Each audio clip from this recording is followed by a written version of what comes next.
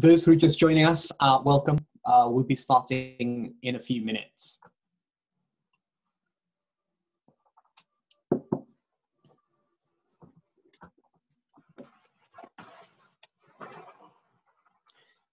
Mr. Prof. Bambang Brodjonegoro, it's good to see you again. Okay, good to see you again. Baik, alhamdulillah. Great that you're able to join us, Minister. We also have all the speakers, panel speakers lined up here, and also the moderator from Mona, from Seattle, Mbak Vina from New York, Mas Cipta from Singapore, as well as our great moderator, Head of Americas Region at GIPA, and New York juga Arki. Izin mulai langsung aja kalau begitu, Prof. Bambang. Silakan. He'll be over to you. So good morning, good afternoon, and evening, esteemed participants, ladies and gentlemen, adik-adik, welcome, selamat datang. My name is Hilmi, I'm GIPA's head of Indonesia, and it is my pleasure to welcome all of you to GIPA's latest Going Global series, Predicting Your Roles in Artificial Intelligence and Machine Learning. 2 rules before we start. For those of us in the panelist section, please keep your mic muted throughout the session unless prompted otherwise. For the participants, you'll have an opportunity to ask a question live.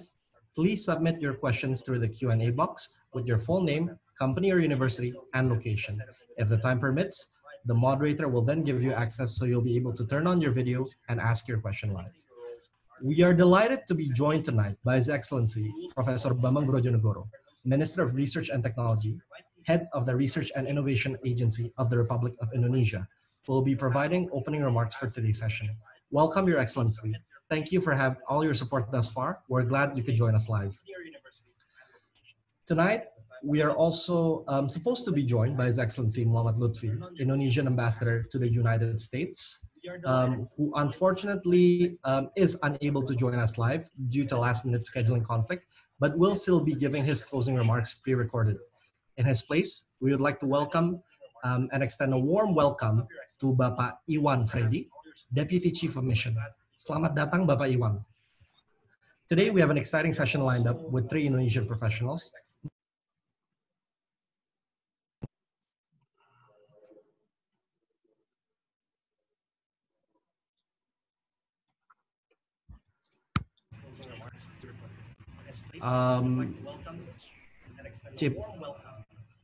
Cipta Hermawan from Google Pay in Singapore, Kartina Saifuddin from Citi in New York.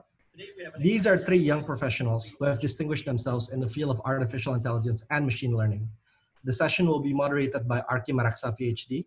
Within GIPA, Arki is our Head of Americas and Head of the Center of Excellence for Professional Development. Professionally, Arki works as Director of Strategic Initiatives and Model Governance in American Express, New York. We would also like to thank our great supporting partners from IPA USA, IPA Singapore, and Pepe Dunia for their support. I shall be recognizing them in alphabetical order of their organizations. First of all, Team IPA USA, who is represented by far too many people here tonight to mention individually. Leonard Eggert, Executive Director of IPA Singapore. Hoirul Anam, Global Coordinator of Pepe Dunia. Umar Alatas, Secretary General of Pepe Dunia. James Wiguna, Treasurer, Pepe Dunia. I'm immensely proud to say that we are joined by over 900 students and young professionals from 24 countries across 120 cities in every continent except Antarctica, with countries as far away as Norway, as near as Papua New Guinea. Now, first on our agenda tonight will be a photo session, so may I request all our panelists to have their videos on and smile for the camera. Rachel, on to you. Perhaps we can stop the screen share for a bit.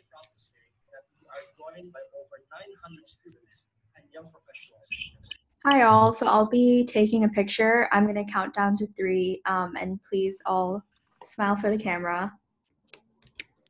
1, 2, 3. Sorry, someone just turned on their camera, so I'll do it again. 1, 2, 3. Great, thank you. Thank you, Rachel. Now, for our second agenda, it will be an introduction to GIPA by Stephen Marcelino. Stephen drives GIPA's strategic partnership to promote business and investment links between Indonesia and overseas partners. He took up this global role after co-founding the Indonesian professional hub in the UK called GIPA UK, where he was executive director between 2015 to 2020. Currently, Stephen is ASEAN Capital Markets Director at Accenture UK, a global management consulting firm. He promotes financial market development across Southeast Asia, working with FS regulators to allow member states to drop more capital to accelerate infrastructure development. Prior to Accenture, Stephen worked in the prime brokerage division at UBS Bank in London. Without further delay, the floor is yours, Stephen. Thank you. Thank you, Hilmi. Thanks for the kind introductions there. Hello, and good afternoon from London. I'm Stephen Marcelino. I'm chairman of GIPA, Global Indonesia Professional Association, as well as I'm client engagement lead at Accenture UK. I'm delighted to see over 900 of you joining in, from Indonesian professionals as well as Indonesian students studying at top universities across 24 countries and Americas, EMEA region, and Asia Pacific region. It's also good to see some leaders from our local professional hubs earlier on. We have representative from IPA New York, Early, IPA Boston, Representative Brandon, IPA DC. We have Harry Sugama, IPA SF, Toshi. Also, we have a lot more leaders from local professional hubs in UK, Berlin, Toronto, Norway, Switzerland, Hong Kong, Singapore, and Australia. It's great to see many of you. We're all virtually connected here. This is the wonder of technology, which is great.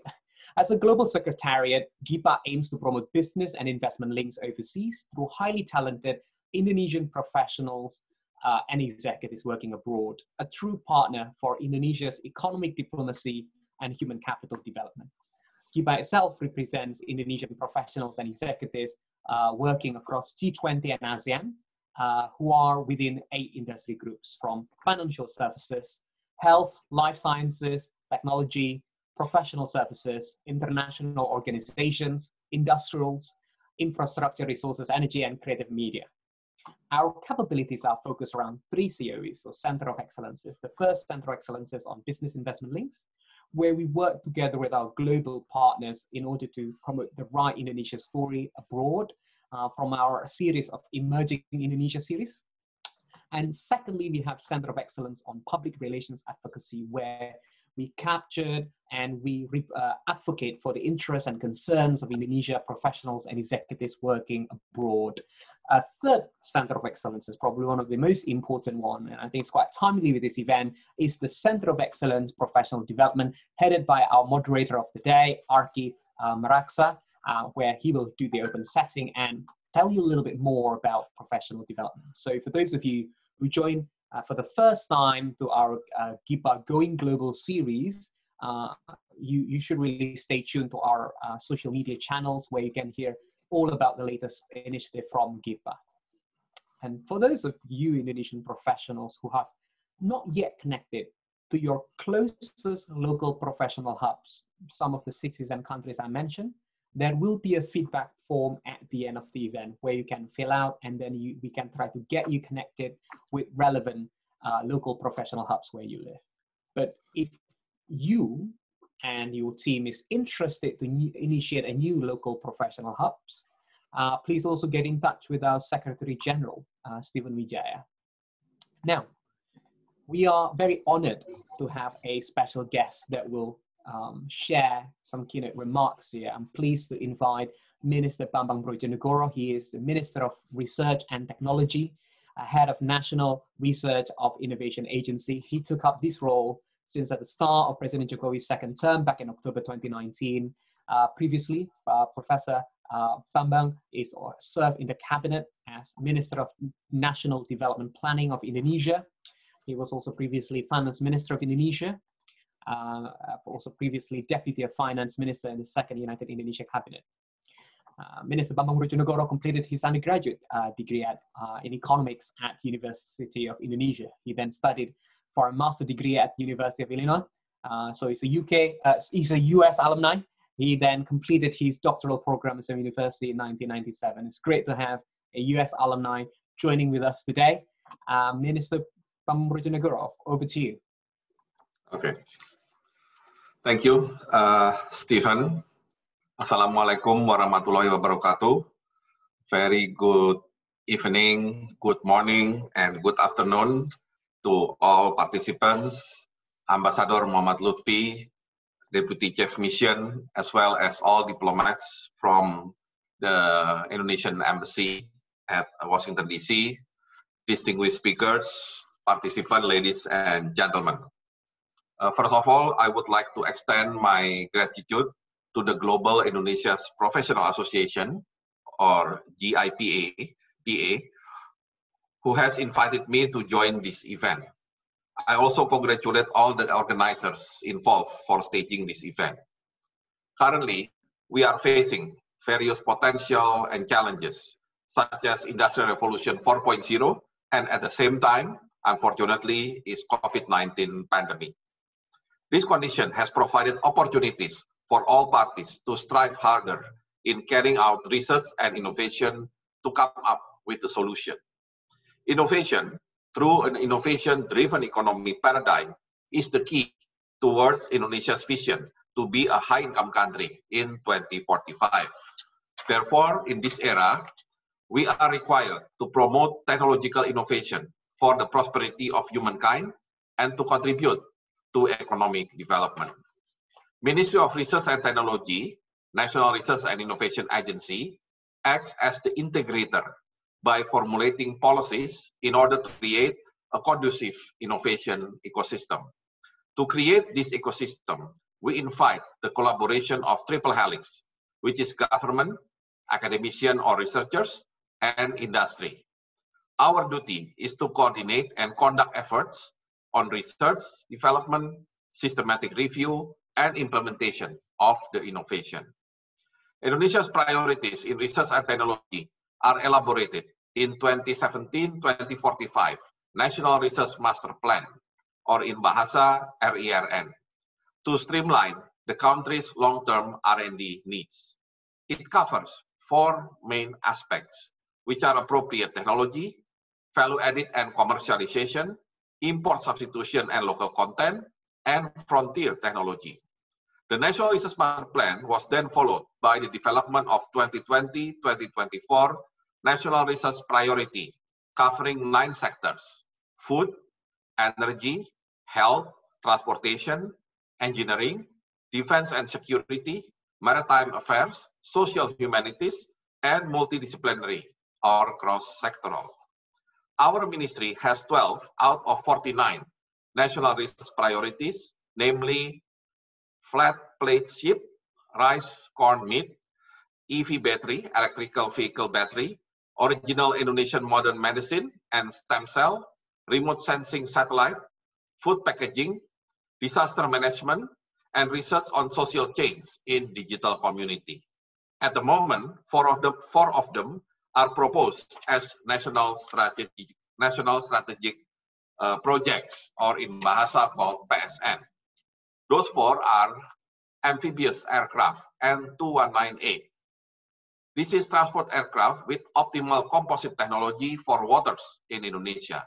The aircraft is used for various purposes, such as passenger aircraft, for cargo, for search and rescue, for disaster, and for air ambulance. Second, the Elang Hitam drone, or basically the drone for military. This is a medium altitude, long endurance, crewless aircraft. This aircraft is capable of flying 24 hours and can be equipped with weapons. Third, Catalyst Merah Putih. The technology processing palm oil into gasoline, diesel, and after. Fossil fuel content can be replaced 100% by biohydrocarbons from palm oil using Catalyst Merah Putih. Fourth, salt for industry. An integrated industrial salt factory with a capacity of 40,000 tons per year. The factory is integrated with a byproduct processing plants, salting liquid waste. On the other hand, especially in this pandemic time, to accelerate the handling of COVID-19 pandemic, our ministry also has conducted several research and innovation programs with multidisciplinary collaboration among government, university, non-ministerial government institution or research institution, industry, professional association, and diaspora. I proudly announce that through Research and Innovation Consortium for COVID-19, we were able to launch more than 60 COVID-19 research innovation products, such as PCR test kit, rapid test, detection tool through exhale breath, named GNOS, and then autonomous ultraviolet mobile robot, convalescent serum, mobile lab for biosafety lab 2, ventilator, and various innovative products. In addition, we are currently developing Indonesia's COVID-19 vaccine, a virus-based vaccine circulating in Indonesia, namely vaksin merah putih. Furthermore, we also utilize digital healthcare innovation in handling COVID-19, such as mobile COVID-19 track to mitigate the potential and risk of doctors being exposed to the virus, and artificial intelligence-based COVID-19 detection system to show COVID-19 diagnosis. The use of artificial intelligence is able to drive the technological development of a country for its strategic purpose. Artificial intelligence also will help to enhance the effectiveness and productivity of an organization, as well as give insight to assist the decision-making process, both operational and strategic. Therefore, we have developed the Artificial Intelligence National Strategy, or in bahasa Strategi Nasional Kecerdasan Artifisial, as the direction and guidance of our national policy. It is expected to answer various problems in the aspects of products, process, and cognitive insights in Indonesia.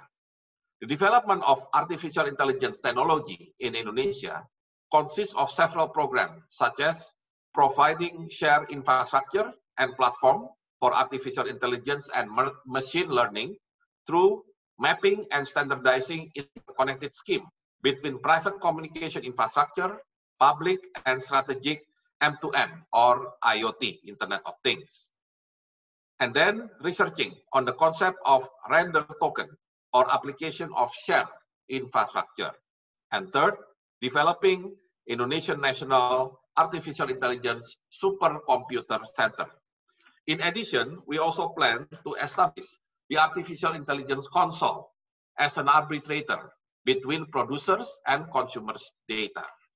The 5 priorities of our Artificial Intelligence National Strategy: first, medical services; second, bureaucratic reformation; third, education and research; fourth, food security; as well as fifth, mobility and smart cities. Thus, in the process of the presence of professionals working in the technology sectors, like most of you, are strongly needed for conducting the national research priorities, the handling of COVID-19 pandemic, and most importantly, in Artificial Intelligence National Strategy to realize the digital transformation in Indonesia, which is important factor to shift Indonesia's economic paradigm from resource-driven economy to be innovation-driven economy. Collaboration is very much needed in this unprecedented time. It is able to provide opportunities both to create new knowledge and to increase the impact of research and innovation for humankind and welfare. So, on this occasion, I would like to encourage young Indonesians to take career in science, technology, engineering, and mathematics, or as you know, STEM, as Indonesia's economic structure will shift into innovation-based in the future. The potential and expertise of STEM enthusiasts in Indonesia are urgently needed now and more than ever. They will become enablers to create many more innovation in the future and to overcome modern challenges. We hope that many more collaboration among government, academician, and industry, particularly in artificial intelligence and machine learning, opens up new avenues for more accountable and efficient mechanism for productivity and downstreaming research and innovation. Thank you very much. Stay safe and good evening. Wassalamualaikum warahmatullahi wabarakatuh. Thank you, Prof. Bambang. Excellent, excellent remarks there, especially towards the end. I really underline the importance of collaboration. It's really call to actions to many Indonesian professionals and executives working in technology sector, which is quite a growing number of them, especially to support the Artificial Intelligence National Strategy and AI Council, the AIC, that Kemenristek BRIN is spearheading. I certainly would also love to follow up further, and the GIPA team as well as the hub leaders where technology is quite strong here. Perhaps, you know, this is something that will just take away. Prof. Bambang, we also been notified that unfortunately you have another engagement, so you may not be able to stay throughout the event, which is fine, but this is certainly a message that resonates with many of our speakers. And on that note, perhaps, again, we would like to thank yourself and supporting this event, and I'll then pass on to Arki Maraksa to continue the professional developments here and introducing our mid of the event. Arki, over to you. Thank you, Stephen. Hi, everyone from New York. So as the lead for GIPA's Center for Excellence for Professional Development, basically we focus specifically on improving the human capital development aspect of Indonesia. And there are certain ways that we can do this. And basically in the next 3 to 5 minutes, I would like to level set the expectations and the goals that we're trying to achieve, and particularly going through this event and what do we want to obtain. I think what's interesting, first thing that we've observed as the GIPA team, as well as inputs from various professional hubs around the world, is that Indonesia by 2030 is expected to become one of the top 5 economies. The problem is, though, however, in 2030, there are some researches or publications that have delineated that Indonesia may face a shortage of 3.8 million of skilled workers. If this is the case, it will lead to around $440 billion of economic losses. And this is mainly driven by a shortage in talent pipeline. And another thing that we've observed is that Indonesia is lacking when it comes to global leaders. Out of hundreds of many Fortune 500 or global companies, rarely there are Indonesian leaders or leading in this particular company as executives. So I think what we want to promote and what we want to inspire is that for students and professionals around the world to increase their global exposure. Otherwise, we may face some challenges in the future where the talent shortage will widen and increase. So from our end, if Indonesia has a talent gap, like what should we do in terms of closing this or narrowing this down? So if we go to the next slide.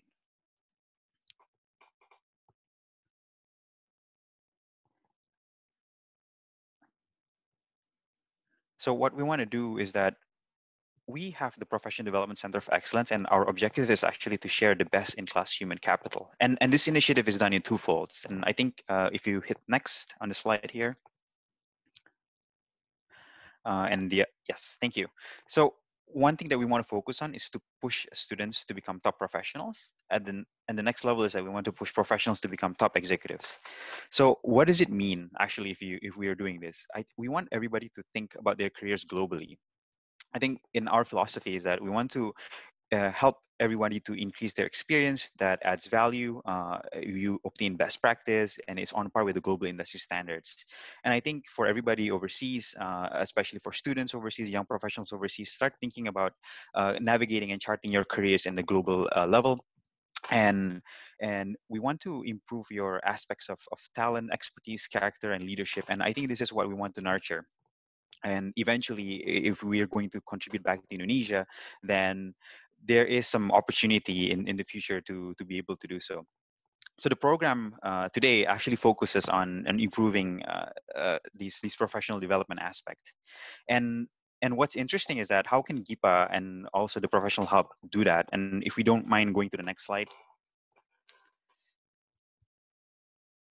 Like, how can we do it? And let's go on to the next one. So GIPA and also the Professional Hub, we have a relationship with various cities where there are thousands of Indonesian professionals. And what's interesting is that many of them are willing to share their experience and expertise to all of us. And this is what we want to do. We want to be able to extract the talent, knowledge, and share the expertise across the world. And as you see, like many of the hub leaders are here in the call today, and also the speakers today are coming in from various overseas cities. And we want to ensure that we can create some interesting program that will inspire everybody. So I think I also want to point out that what are we doing has been proven in each city. We have done various initiatives such as knowledge sharing, career coaching. We've been helping students, and I think particularly in the local professional hubs, they've been doing a lot of those, and it seems to be a direction that's been working, and we want to scale it up at the global level. Why don't we just share the collective knowledge that we have around the world and bring it back to Indonesia? And I think I want to point out something important as well. This is a 10, 20-year initiative, and many of the professionals are truly care about Indonesia. And I think in the future, they will certainly be able to return to Indonesia or contribute back to Indonesia. But I think lastly that I want to point out is that through this event, we will definitely share with you a lot of the secrets, technique into becoming a global leader, into achieving your goals in working in a global environment. But first things first, let's do a quick deep dive on what is the topic today on artificial intelligence. If you don't mind going to the next slide.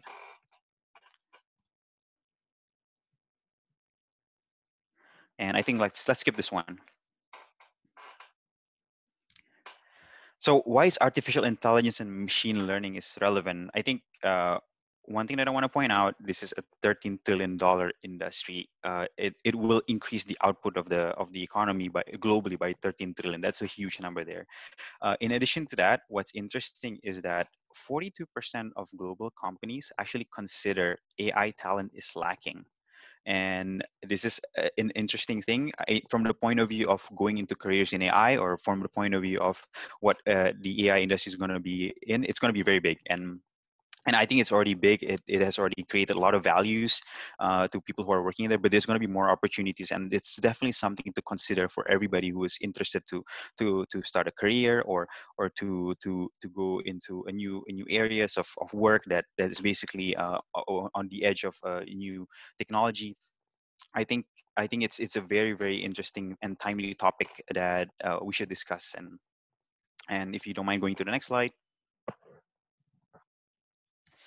And what's interesting is that artificial intelligence and machine learning has actually been used in many industries. I think almost all industries have adopted AI, telecom, finance, energy, and a lot of the use cases that you've seen are the things that you've actually used it before, like food delivery services. AI is used for your maps, like Waze and Google Maps, and there are many other use cases as well that it is basically evolving, and you may not realize that there's a lot of brilliant people who are driving these algorithms and driving these models to ensure that your life is easier, and it brings value to a lot of these companies. So let's go on to the next slide. Yep. So I think what I want to point out is that that's basically to level set the expectation of the discussion and bring it. But definitely, I will also ask our experts here in the panel to talk about the importance of AI and define what is AI. So with that, and let's jump into the discussion. So today we have three very, very interesting and unique speakers. I think I'm going to do a quick introduction for each one of them, and then I'll pass the floor to them. But first things first, we have Kartina Saifuddin, or can be or bisa dipanggilnya Wina. She's a senior data management lead analyst at Citigroup. And basically what Wina does is that she works on automating data collection, creating reports, and correlating data, very, very specific for the data part of AI. And I think another thing that's interesting about Wina is that she also likes to bake, and she makes really, really good baklava.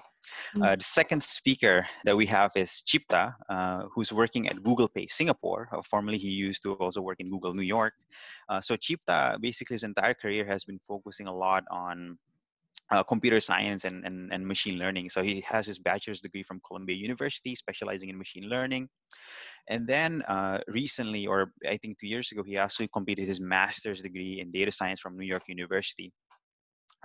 So Cipta is in Google Pay Singapore. I think one thing that I know on Chipta is that he likes to eat. So I think that's an interesting thing. And lastly, we have another speaker, Mona, or Nurvirta Monarizqa. So she's based in Seattle. She's a data scientist working in Microsoft. And interestingly, she's working in cybersecurity, creating models to detect ransomware attacks. And I think being in the West Coast, Pacific Northwest, Mona, I think hiking is definitely a fun thing to do, yeah?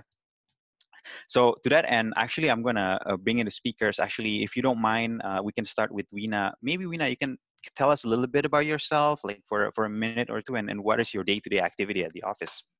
Yeah, sure. And thank you so much for the very brief introduction, Arki.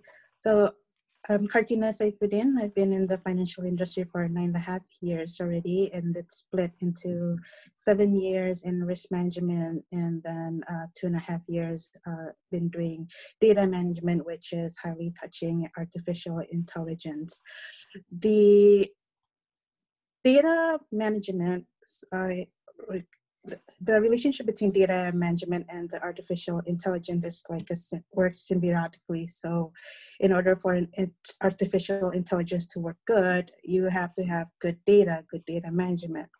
And in order for the data management to work as expected, to have a great outcome for the goals that we want to achieve, such as the automation of a regulatory reporting, or a visualization of a dashboard for to get an actionable plan, you do need good data and artificial intelligence. So it's a hand-to-hand, and what works right now, in order for that outcome to be good, you need to have that machine learning, deep learning to get the right data, good data quality, whether it's a good accuracy, completeness, and valid value.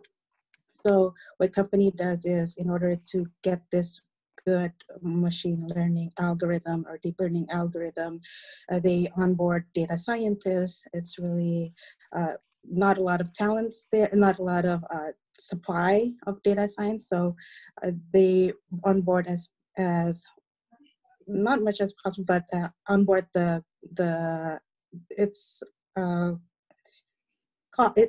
costly because they make good in terms of the they make good salary basically. So, but what happens is, after the data science came on board, they start doing this algorithm. They look at the outcome. Then why is the result not intuitive with the condition outside? And what we trace it back is, it's really the data. So when you're in multinational companies, the company's been established for a long time, very likely, and there's a research for this, is that your data is sloppy. And so what happens is, okay, now you have to use that resource for the machine learning algorithm. You take it back to the data management, and then you start cleaning those data, which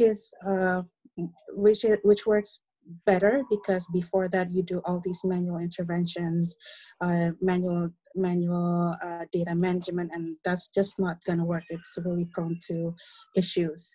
So that's what my team does, where we go back to take this resource data science algorithm, scope it down a little, and just focus on cleansing of data. Look at not just the completeness, but how that correlates with each other, the consistency of the data, and then start using that into the regulatory reporting, and then dashboard, creating the dashboard. And based on that dashboard, the business can look into, okay, this makes sense. Now let's do ABC as an action item for the company. So in the day-to-day, that's roughly an overview what my team and I are doing in the data management and artificial intelligence. Yeah. Thanks, Veena. I think that's very, very insightful. And one thing that's interesting is that when people think about artificial intelligence and machine learning, they focus on the cool modeling side, that making prediction, Yes. but they're not. Many people are not aware, and we're definitely going to talk a lot more on that. That Mm-hmm. a lot of the time is actually spent on the data prep and data cleaning. That's like an immense amount Yeah. of work there. So with that, I think I'm gonna call in Chipta now. So Chipta, tell us a little bit about yourself, like in a quick minute or two, and what do you do on a day-to-day activity at Google? Okay, sure. Hi. Thank you, Arki, for introducing me. It's an honor to be here. So, my name is Chipta Herwana. I've been working in Google for about 7+ years. Graduated from Columbia, did my master's at NYU. Most recently, in the past 2 years, moved to Singapore to be part of like the growing Google Pay team here in Singapore. We've recently in the past few months, we've been ramping up this like smarts team inside Google Pay, which I am a part of. And our job really is to basically be a bridge between like the ML domain knowledge that we have. We've like, collected engineers with like that with knowledge on like how to build ML models, how to kind of scale ML models to you know, there's like this thing called Google Scale, and we really do mean that, like how to scale this ML model to like Google Scale between us and our clients, which are like in-house product teams. So teams would come to us, or we come to them saying like, hey, we have this idea of like an ML problem, a problem that we can solve using data science or ML. Might be, how would you like to work with each other? And then what we would do is we do the whole pipeline, right? We would start with like the investigation of how does your what is your objective? What are your metrics? And then we can say like, what data do you have that we can work on to start applying our algorithms or models? And is there a match? Are there modeling techniques that we can use that are appropriate for the given problem? And if we find like, yeah, there's a good opportunity here, then we also do the ML side implementation of like, okay, this is how what we request from you guys, like how, like, can you give us all the streams of this data, and then we can join them, we can build data sets out of them, build like the whole training pipeline, serving and quality management pipelines to basically turn the ML idea into reality that actually helps users at the end. So that's kind of like how in short, like what I do kind of in general terms. As Arki said, I do like to eat. What he conveniently forgot to tell is that who I usually eat with when I was in New York. I think we should focus on the machine learning instead of the personal side, Chipta. All right. But yeah, it's kind of embarrassing eating like 3 kilograms of steak, right? A couple of years ago. So anyway, Chipta, before I jump to Mona, actually, one thing that I want to ask you is that I think one thing that we haven't done is actually describing what is actually artificial intelligence and machine learning. So if you don't mind, like just giving a high level overview, like what it is. What's the difference between AI, ML, and traditional modeling using traditional statistical method? Like if you can share that, that'll be great. Okay. So AI, ML, I guess let's illustrate this with the concrete example. Like, let's say like a self-driving car, for example. Like self-driving cars have cameras, and these camera has to like, mereka harus lihat pejalan kaki kan, basically like pedestrians walking around them, next to them, like in front of them, and they have to be sure to kind of like highlight when the pedestrian is right in front of the car for obvious reasons. And then, so if without AI, right, how would you actually do something like that? So with traditional programming, how a computer reads or sees an image is like, it's just a table of colors. So bintik ini di sini warnanya ini, bintik ini di sini warnanya itu. And so it's really hard to tell a computer what a face looks like, or what the human head or a human body looks like in those terms. So that's like the big problem that has been plaguing people for like, and these kinds of problems appear everywhere. Things like machine translation, listening to audio, and like text to speech, speech to text stuff. So all these problems that as humans, we don't really think about it because we just learn it from birth. But that's kind of like the process that we are trying to replicate with computers, with machine learning techniques, right? So we would just give the algorithm examples. So ini gambar ini, orangnya di sini dan di sini. Ini gambar ini nggak ada orang sama sekali. And many pictures like that. And then the idea is like, how do we tell this computer to like process this info so that it can learn and generalize to new images that the model itself hasn't seen. So how do you tell a computer to learn what a face looks like? And that's basically, in a nutshell, what AI and ML is trying to do. And with ML, the foundation of that how is basically statistics. Like we use statistical techniques and we just amplify them to become like stores of information. And that's what we call like an ML model in general terms. Interesting, Cipta. It's still very complicated, but I think to recap, like traditional statistics and compared to AI, like I think it's augmented, right, with certain algorithms that people have developed. So you can just, in a way, in a secara kasarnya gitu, you can plug in data and they can identify the patterns that cannot be seen before, right? And while the original like traditional modeling, misalnya pakai regression atau ordinary least square, you actually have to impute the data first, and kayak you have to do you still do the same with AI, tapi with AI it's more amplified. It's apa the degree of how you can extract the information is much larger. And so yeah, I think that's great. And with that, I think let's go on to our next speaker, Mona. So you're in Microsoft, right, Mona?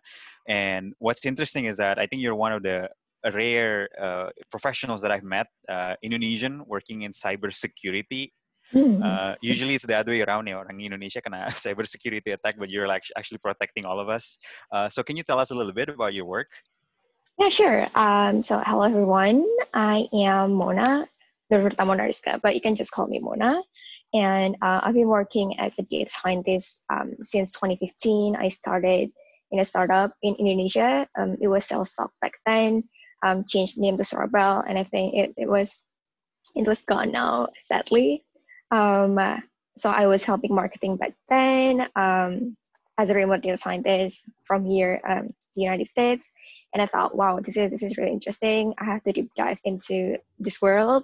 So I decided to go to grad school in 2016, 2017 in New York University as well. But I take urban informatics. So it is a data scientist very specific for urban problems. And after that, I got a job as a data scientist as well, remote data scientist again, because I have to move from New York to Seattle. So I got a job in Arcadis. It is an engineering firm. So I did a lot of data science for urban planning, transportation and stuff like that.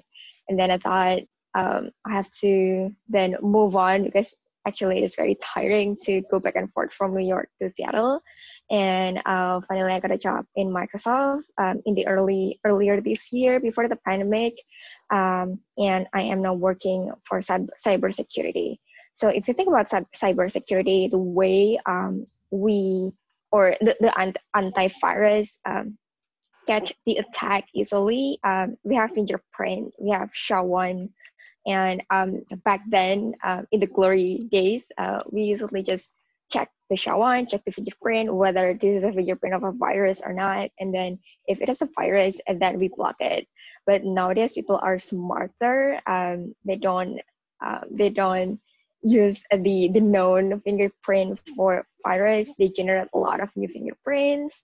And sometimes it doesn't involve files at all. So we can't really rely on the fingerprint. So that's what my team is doing right now. So we're trying to figure out the attacks based off of the other attributes, not only the files itself, because sometimes it doesn't have files, but from the other stuff, like for example, the command line or the processes and stuff like that. So that's what I'm doing right now. Thank you, Mona. That's very interesting. So I think I do have one quick question for you. Like, are you, when it comes to like you using personal computer and password, like, are you very, very like meticulous now, like creating password or like managing your personal information? I have. And one quick tip, if if if you can do logger password rather than just like small 6-7 digit password that has numbers or capital letters, whatever. So if you can create one full sentence for your password, and it is harder for the machine to figure out. Jadi passwordnya jangan ini ya, jangan ulang tahun saya atau nama papa mama ya. No. I think that's a bad idea. So okay, let's continue the discussion, and it's pretty interesting right now. Like I think 10 minutes into the talk, we already have like more than 10 questions that has been posted by the audience. So I think for everybody, we'll definitely go through each one of the questions as time permits, and we also have people who have volunteered to ask live questions, and I think we'll start doing that in a couple of minutes. But I think before that, I would like to ask the panelists probably just to give a little bit of insights. Like artificial intelligence, machine learning, statistics is not an easy topic, right? It's something that's actually relatively difficult to learn compared to other subjects. But obviously there's definitely a method to learn. Like maybe if perhaps like one of you can share gimana sih caranya improve your technical skills like quickly on a high level gitu. Maybe I can start with Cipta gitu. What do you think, Cipta? Like kalau misalnya mau belajar and then you're like you're really new, like you've never touched this before. What do you recommend? Well, I think for me personally, I'm like a hands-on learner. So I usually like to learn by just like learning by doing. So trying to rather than trying to read data science books or like reading about theory, I would just like to try to find a problem that I'm interested in. Just try to kind of like do the modeling aspect of it. So how do I get the data? How do I process the data? How do I build a model? And that usually highlights like where I'm lacking the most and like where do I need to look more. So kayak resources like Kaggle gitu, it's very very helpful for me to kind of like brush up on data science and machine learning techniques rather than kayak I know people some people can read research papers right like that, but usually I need like some sort of problem context to kind of like apply it to. That makes sense, yeah, and I think it's much better you apply it langsung. Reading paper is tough ya, baca formula and all the equation, like it's so painful. Bisa bikin tidur itu. Anything from maybe from Mona, like how did you pick up your skills in modeling or AI? Yeah, so initially I remember when I was started, I studied by myself. So I look at the Coursera or other online learning courses, but it wasn't enough for me. So that's why I went to grad school, because I did a structured kind of curriculum or structured way to learn things. But that's just being but I don't think people don't really need master at all. If you want to, you can do online learning just fine, I thought. But then one thing that helped me the most, same as Cipta, is building a portfolio. So by learning by doing, by creating a mini projects, and that way we can learn about the machine learning. But not only that, we learn about how we can formulate the problems, how we can choose the problems, how we can get the data, how we can apply the model to the data. Is the model relevant to the data at all? How we can communicate that to other people by, I don't know, creating blog posts, creating paper, not paper, but like blog posts or anything like that. I think that helps me so much. Okay, thank you, Mona. That's very very helpful juga gitu. So I think we'll go on with one more question, and we'll start opening up to the floor juga gitu. This is one thing that I think a lot of people are interested to ask. Working in a global multinational, especially in this field and very cutting edge, I'd like to ask a question gitu, kayak apa sih yang what do you need to have like on top of your technical skill set? maybe like what when you're looking for a candidate, and I'm pretty sure many of you have also interviewed candidate, yeah, for jobs gitu. Like, what do you look for? Maybe you can share a little bit on both apa namanya, both technical and non-technical. Maybe I'll try to bring in Wina on this one. Yeah. Wina, what's your thought?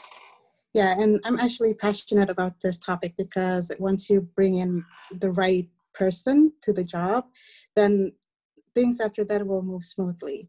What I do when looking for a top candidate is there are two types of interview questions that I pose. The first one is the leadership questions, and then the second one is more on the problem solving or the technical skills. So leadership. So what is it that I look for in a person from their leadership traits? The first one is willingness to learn. So when someone is just from fresh graduate or someone who actually does not have any background in data scientist, but I can see in their resume that they've been doing lots of courses in data science, then I'm actually intrigued with that person, finding out more about them. So when you come from an undergrad background, your world is so ideal. It's very black and white. But in reality, when you come to the job, it's nothing like that. And I'm pretty sure Aki can speak to that. But so willingness to learn is very important because you cannot close your mindset. You have to have an open mindset, and then knowing that you come here, you're starting fresh, knowing that what is it that you have to do in order to be successful in this role. You need to talk to people, which means their communication skills, and then how you ask those questions. And then second of all, making the adaptability. So adaptability, especially in the machine learning or artificial intelligence, it's a crucial competence because your world, 5 or 6 years of the ilmu that you got from university 5-6 years ago could be obsolete today, right? And that's what I experienced. So you have to keep on learning. And then second of all is so that's the willingness to learn, and then the communication skills. So that's the top two questions. And usually how I get that sense is through questions such as stories. In, say, for example, in your undergrad or graduate studies, tell me a story where you work on a project and it failed, and then what did you learn? What would you be doing differently? And with that question, you can actually tell all those components. So, and then the second one is the technical skills or the problem solving skills. So if I know this person's been, they have like R experience, so I'm taking R because that's more what I'm familiar with. So I ask questions about, okay, what kind of, if I have this problem, what kind of library you'll be using? And then what do you do? Okay, you have these sets of data, how do you combine them? What functions do you use? And then if that person is really, they are able to answer all those questions, and then I take it up to the notch more on, okay, how do you connect between like this and then our Hadoop, for example.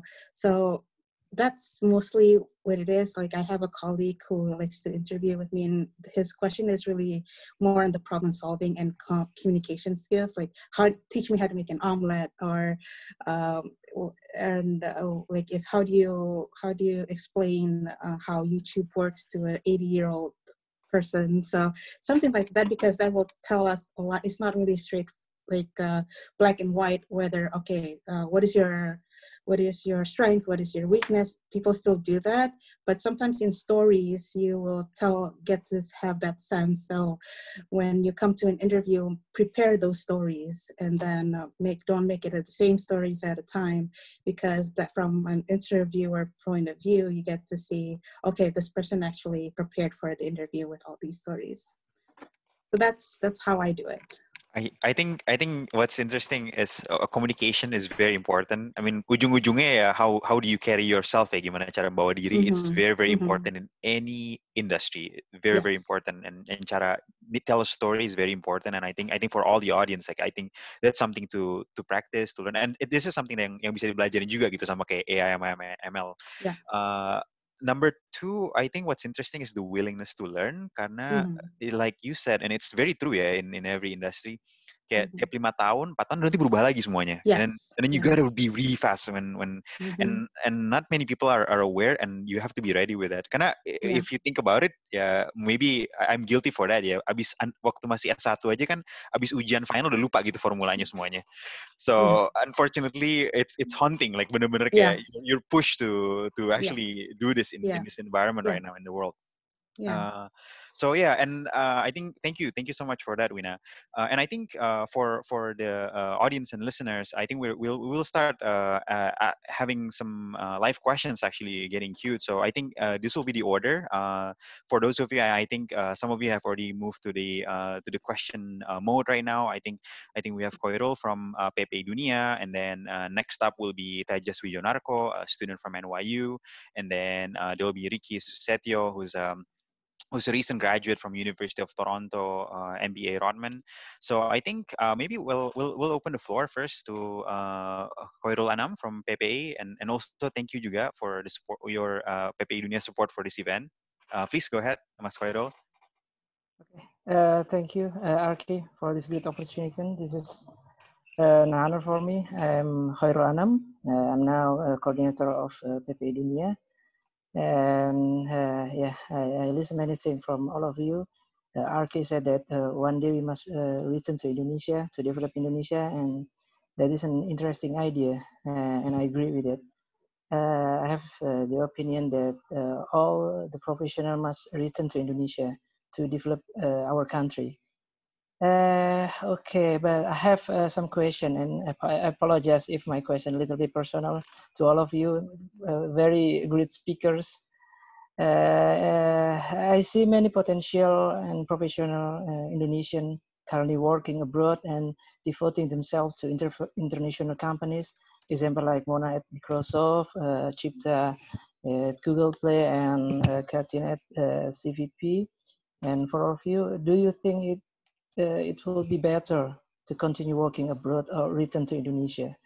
And what are the obstacles that prevent you from returning to Indonesia immediately to help Indonesia? Thank you very much.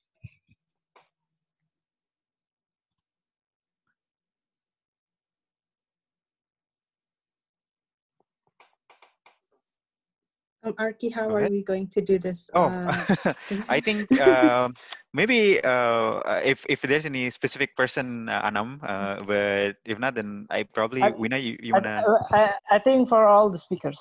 Yeah. So I think we can do quickly. Like maybe we can start with Wina first.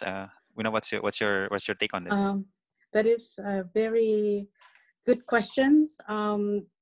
There's nothing prohibiting at the this is an actually that I actually think of all the time. Returning to Indonesia, definitely that's been always in the back of my mind. But at the moment, really my focus is in developing myself for getting that more exposure. What is it that the company and global really needs, and how do I translate that to Indonesian culture and working in Indonesian culture? Because I did have experienced a little bit over a year working in Indonesia before I came here to the US. And definitely it's a very different culture in terms of the management style, how you work in order and the advancement. So at the moment, as of today, I feel like the knowledge that I have and the contribution, I can contribute more here and gain more experience and learning here. And then once it's all solid and nice, and that is something very concrete that I can bring to Indonesia, definitely contribute to Indonesia, definitely that's going to be something that I will do. And the good thing about today is you don't really have to be present in that place to contribute, right? So you can actually do it virtually. You have like what GIPA is doing right now is actually that we're all here abroad, but we're really trying to develop human capitals in Indonesia by sharing stories. So that is for me. So right now, in terms of the benefit, we're gaining more right now. Today, 9.5 years in the industry is not enough to say, yes, I'm an expert. So there are more to come to get that executive presence and then contributing back to Indonesia. So hopefully that answers your question. Good. So, Hai, boleh nambah sesuatu?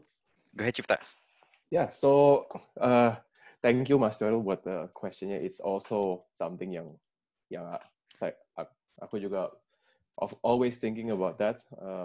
Of course, like my parents are also in Indonesia, so it's like it's still in the back of my mind always, right? But I think same with Mbak Wina itu. It's a question for me if the me that comes to Indonesia today or the me that comes to Indonesia in 5 years, like which one would have more impact gitu. I'm still, well, every time I think like, okay, I've learned everything, and then the next day I go to work, there's always something that's like, oh wow, that's something I didn't know, kayak nggak sadar perlu itu. Dan kayak perasaan kalau pindah ke Indonesia itu, this kind of skill, misalnya tadi yang Arki bilang interpersonal skills, leadership, these are all like menurutku in Indonesia is not just like useful but even more necessary gitu. Dan juga tadi yang Pak Bambang bilang itu soal AI infrastructure and like the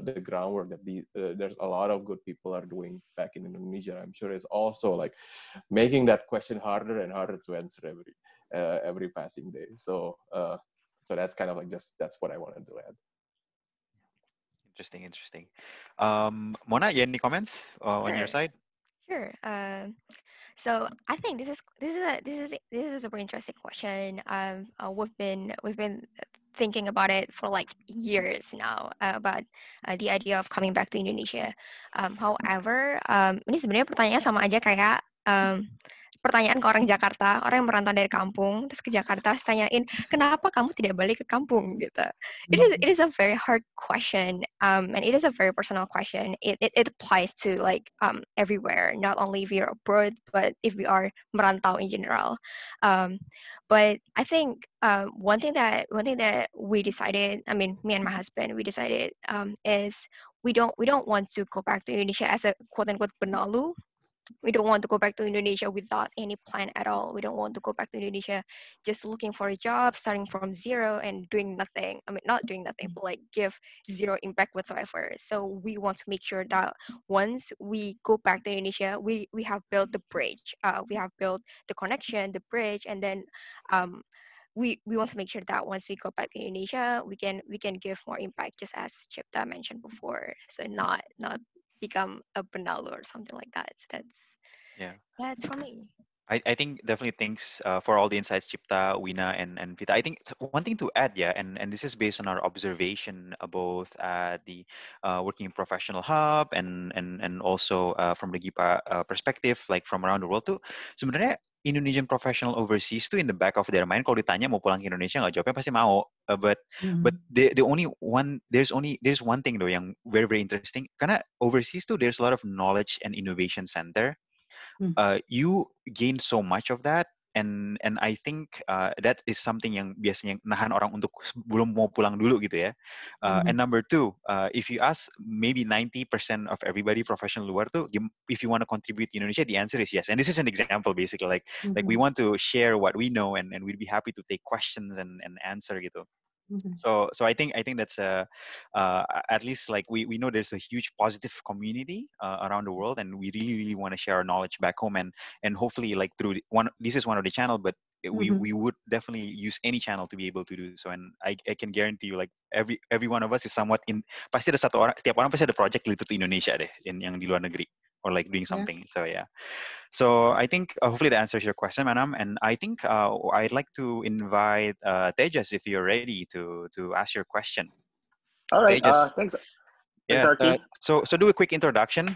Nice hat, by the way. Thank So you. do a quick introduction, and then yeah, feel free to shoot your question. All right. Hi, everybody. I'm Tejas. I'm an undergrad at NYU, and it's my final year now.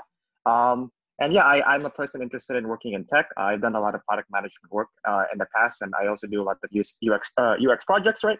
And one of my questions, I think, comes to in the minds of a lot of people nowadays, because the job market isn't so hot right now, and the markets are super volatile too, right? And one of the big questions that I guess I have for the entire squad really is, with AI and ML, you see a lot of automation and a lot of processes and a lot of roles, right? And then what you know is in a lot of job layoffs, right? A lot of the critical roles that are related to easy, maybe more roles that could be like streamlined or automated. Those roles are gone. And even people say like accounting has been automated by a lot of processes too, right? So my question is, what jobs or roles in finance and tech will go out of style or become irrelevant due to the advancement of AI and ML, right? And yeah, it's for everybody, I guess, the question. Yeah. So I think thanks Tejas for asking the question. Maybe I'll direct this to Wina, who's working in both like intersection of. I mean Cipta definitely is, but I think Wina, if you don't mind taking Tejas's question. Yeah. What the Tejas said is really true. What's been going on until today, it's the job that is actually moving away is all the mundane, repetitive, that doesn't really add value. That definitely goes away with how robotics. We actually did this for one of the financial reporting back a few years ago, where it's really like that, running macro, refresh, and then spits out the report and then send. So that mundane, repetitive pattern actually goes away, but not necessarily the job itself. So the person, whoever did the run macro and then look at the report, making sure the report is generated, actually can add more value by looking into the details, looking at the report. You see, oh, okay, today, how's our daily P&L? How's our VAR? How's our risk exposure for today? Doing more in-depth analysis. So we're actually, what robotics is doing is actually you're giving more time for someone who only has in a day like an hour for this report. You're giving that extra time to look into the details. Is there something that you're missing that all this time you haven't really looked into because you're busy running those macro and refreshing those report? So in my point of view, and then looking into the industry, is not really a job itself, but a part of your job is being automated, and therefore you can contribute more based on your skills, whether it's in accounting or as a risk analysis, to make a decision to tell senior management or your manager, hey, by the way, I noticed there's a change here. Is this something that we should bring up? Talk to the business. Is this something they have to change position or something like that? So adding more value for a human, because in the end, that's what you should be. You're adding more value like that. It's more. You have more like hidupnya jadi lebih meaningful when you do that kind of work, right? Instead of like being a robot. So if you think that the job right now you're doing is a robot, then probably likely a robot should be taking that and then start thinking that, okay, what is it another added value that human can do but not robot can do. So. Thank you. Yeah. Thank you, Wina. I think that's very good question, Tejas, and Wina, thanks for answering. So I think before I jump to Ricky, actually, I want to take some questions as well that has been posted into the chat and also from our YouTube channel. So I think there's a question here from Fahmi. The question I'll just read out. Yeah. Hi guys. Have you watched the movie Social Dilemma? And the issue regarding of overuse personal data using AI/ML. What's the opinion? And I think it's a timely question juga ya, karena banyak regulation, peraturan pemerintah keluar, and also a lot of issues with regards to the usage of AI and personal data gitu. Probably if somebody maybe I would consider Mona, maybe you'd be suitable to answer this considering you're in cybersecurity. Or like, what's your take on this? Sure. So I remember, I think before I went to grad school, I read a book called The Weapon of Math Destruction. So it is like the quote unquote social dilemma before, I mean, in the book form. So it explains a lot, like how math or artificial intelligence, ML can help people, but also it has a lot of drawbacks. If, for example, if we have a lot of bias in the data, if you don't have like, I mean, if the intention is not right, for example, etc., etc., etc. So there's a lot of way. And in the tech world, it is neutral until the one who use it have like unneutral intention, stuff like that. Just like knife, it has the double edges. However, what we can do right now is to prevent. We can do that by preventing that to happens from many sides. For example, in my office right now, in my company, we have a lot of regulation regarding data, how to store data, how long we can store data. We can only permit it to store data in a certain time, and we only permit it to train the data in the data that is necessary. So we don't do personal data. So we don't store anything like that to prevent that. So yes, it is sadly the truth of the technology.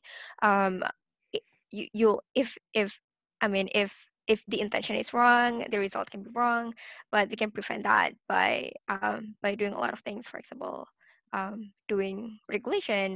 That's why we have GDPR in the Europe, for example. I think I would like to add a little bit to that, Archie. Yep, So yeah, so it all goes to the data, that's true, but it's for taking the social dilemma social dilemma examples.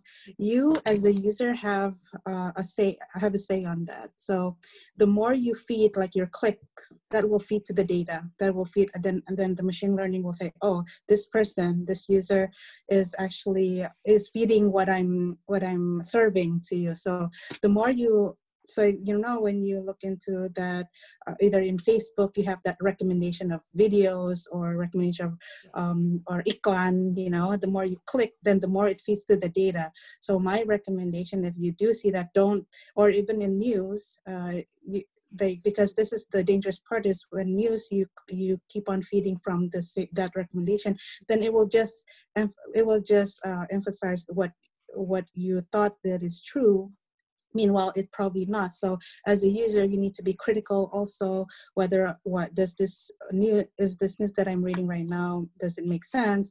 You could find another independent source and search it yourself. Actually go to that tab, click it yourself instead of feeding off of the recommendation. So in the end, yeah, what Mona, it was really true that government regulation is important to, and especially in the future, and like that your privacy, that is important. But as a user yourself, you have a contribution also here, where when you don't click on especially if you're concerned with that privacy or data bias or like racism, don't feed off of that. So that click share, that's, even though it's innocent, just click, but that's actually a data for them. So you're feeding the data. So, yeah. Ada itu kayak tagline, sharing sebelum sharing or something. Yeah, exactly. Yeah, like, share. It's innocent, right? But the repercussion, at the back, where does that go? It goes to the data. Yeah. Sedikit something. Go ahead, Cipta, and then we'll immediately conscious of time. Jadi if you can tanggapannya very quick aja. Yeah, it is definitely like a complex question gitu. Dan sometimes on the business side, it's hard to drill down and try to think through all these interactions that will happen when these things feed back on each other gitu. And then it's something kayak yang I think everywhere from academia to industry, everybody's trying to kind of like figure this out and try to control it and make it safe for users to browse it. So yeah, definitely great question and very timely. Thank you. Thank you, Cipta, and Mona and Wina, and I think thank you juga Mas Fahmi who asked from the Ristek BRIN YouTube. I think what I'm going to do is that let's bring in the other speaker, Ricky, and I think before I pass it on to Ricky, just want to let you know that we do have a lot of questions on the panelists view. I think the speakers, you can also see it, and then we can methodologically go. And ini buat ngasih expectation aja for everybody. If your question is not answered in the session today, we will send it to you offline through email, and we've done this in the past juga gitu. Jadi don't worry, we'll get to all your questions regardless bagaimanapun. Maybe Cipta can help develop an AI algorithm to answer ya, Cipta ya.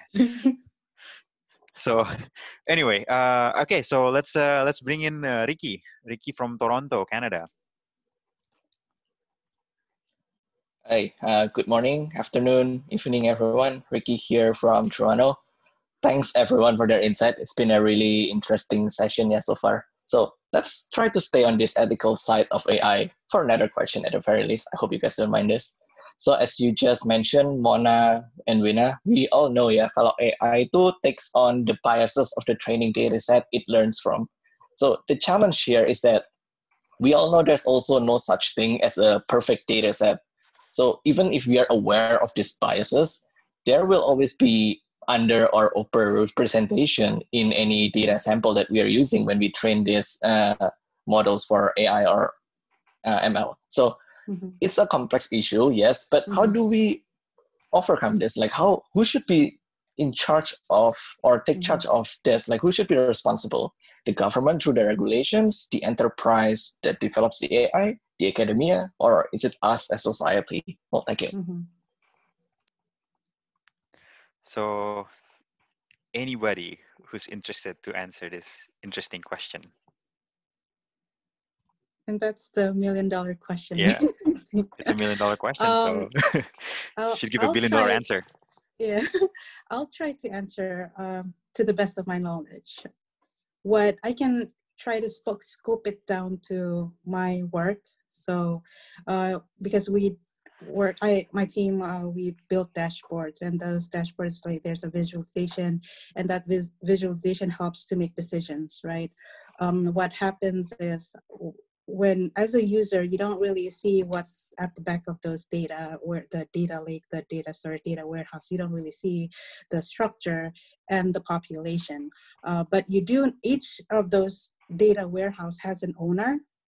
So you, as an owner, they have to testify to and to be transparent of what is it that goes to that data warehouse. And those attestation has to be part of the disclosure in the dashboard. So when user uses this tool dashboard, they can see, oh, okay, whatever the outcome of the algorithm, the result, it is based on data population of business A and B, for example. So they know that if I only have 6% of data for business C, I know, and then there's somehow saying that the result, there's no correlation between business A and C, they know they have to be skeptical about the result.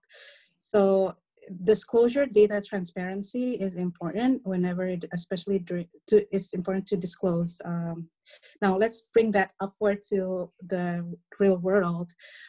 You don't know, right? So how the data is. It's even if you ask right now, there is no regulation saying that social media has to tell, okay, these are my population, because there's no such thing, right? And then so who is responsible? I think everyone who touches the data has the responsibility.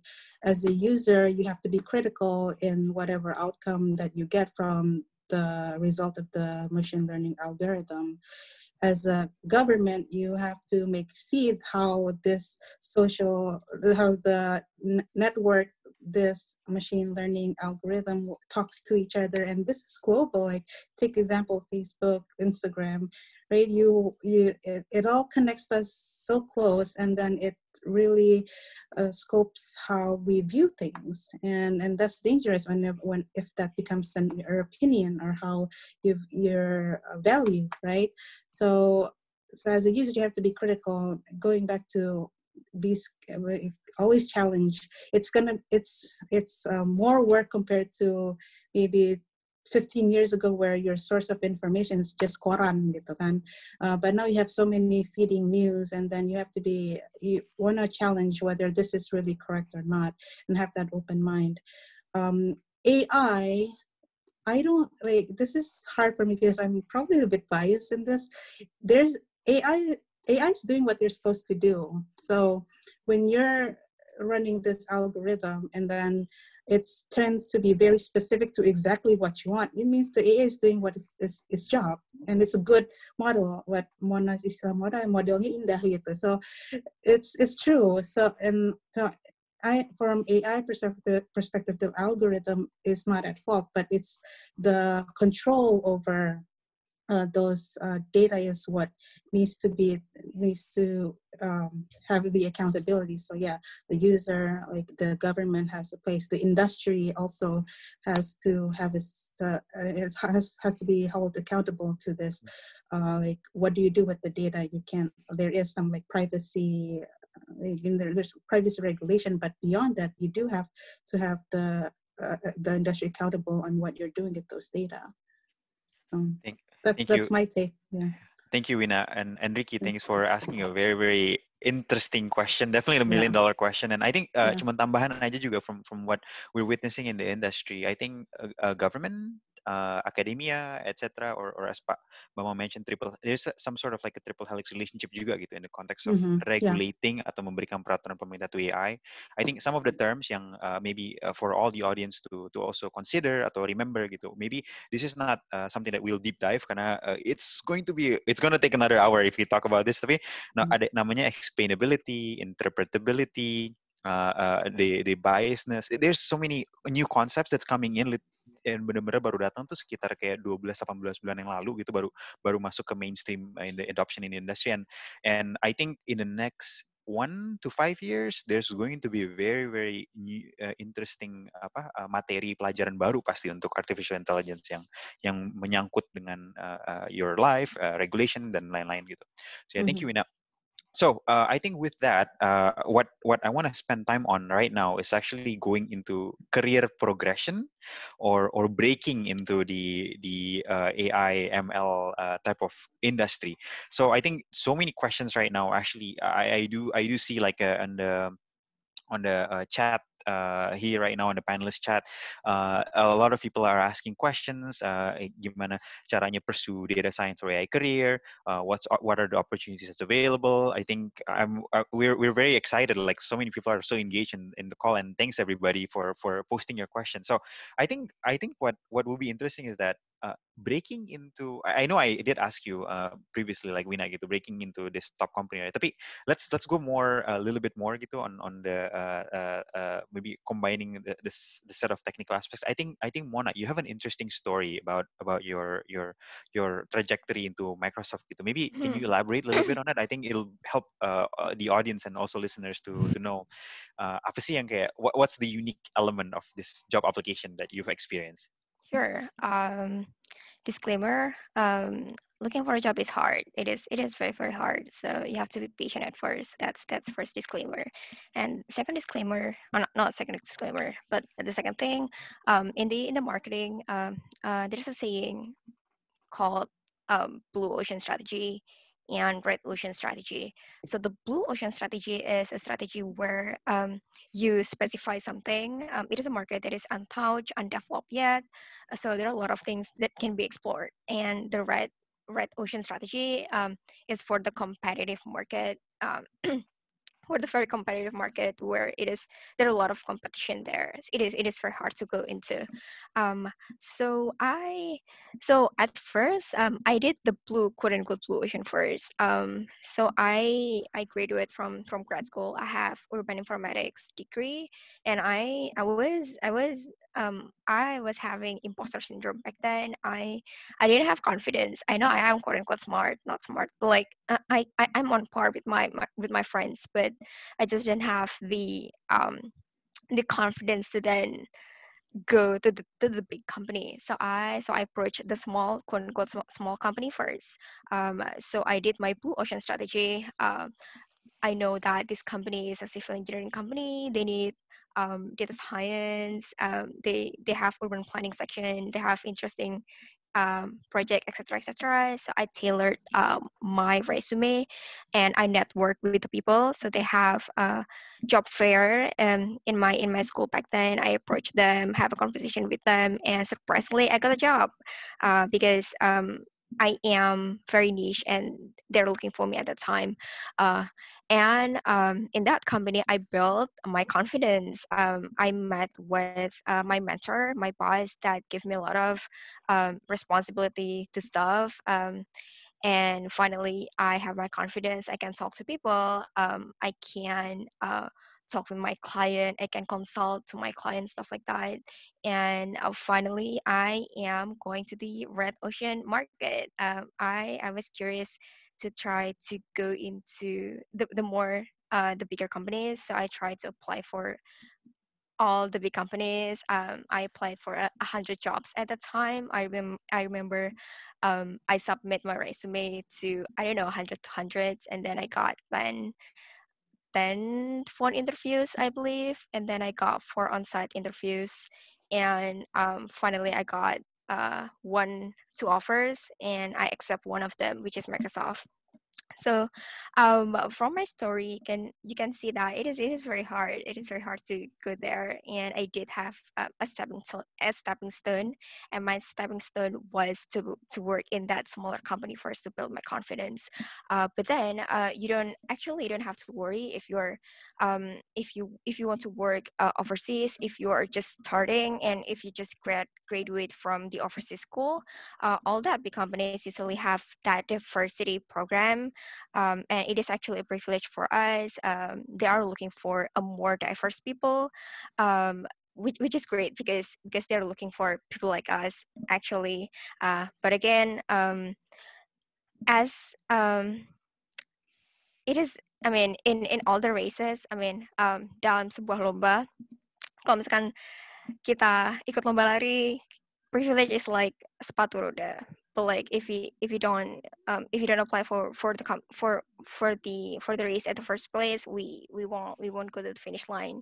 And if we don't know how to use this sepatu roda, and then we'll just fall again.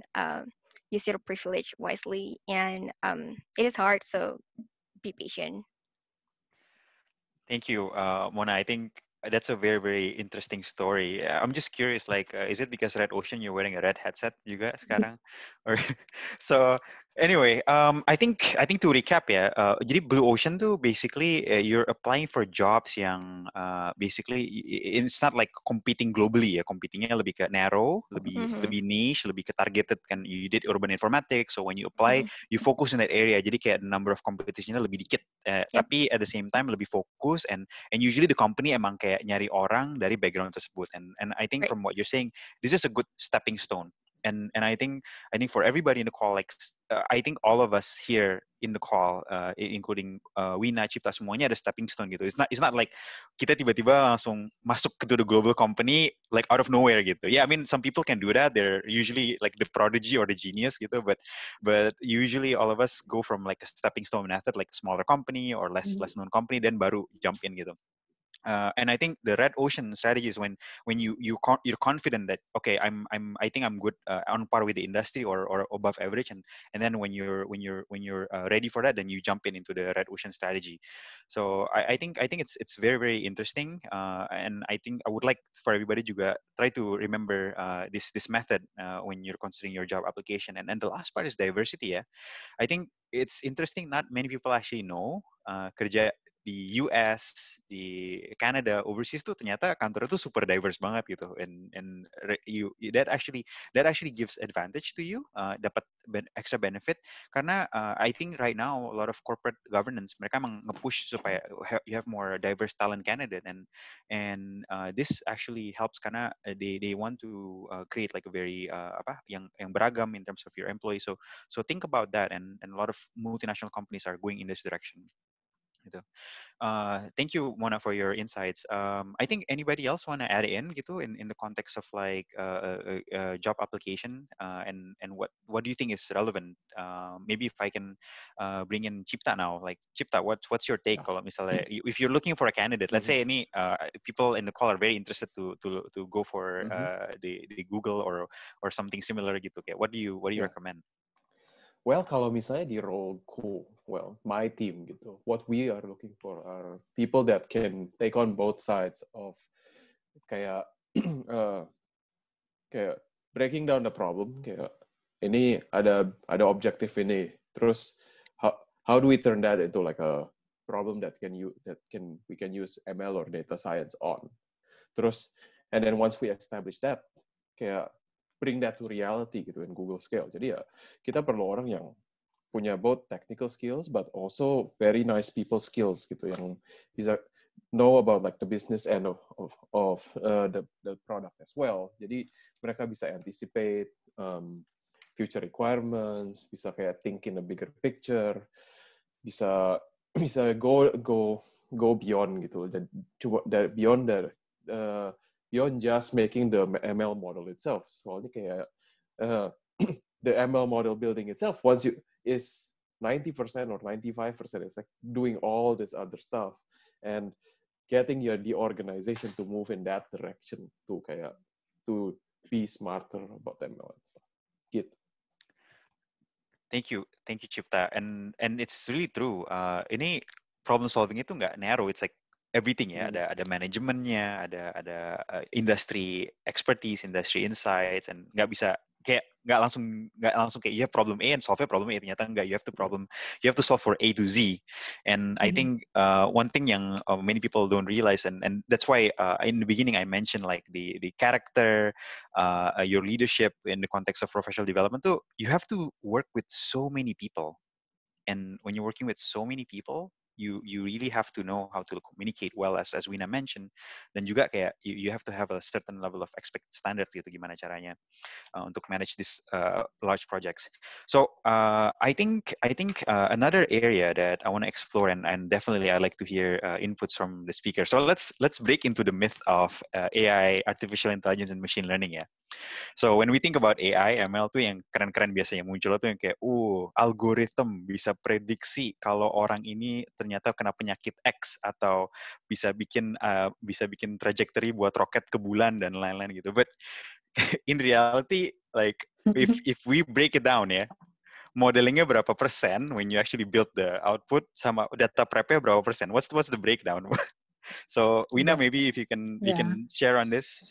Yeah, I touched this a little bit in the beginning of the data quality. So yeah, like like a lot of my time is really data quality cleaning. So we onboarded data scientists because we are only focused on the end result, which is how do we make sure we're automating all this regulatory report, the dashboard, etc. But then let's go on with it. Let's make that algorithm, and then apparently the result is not as expected.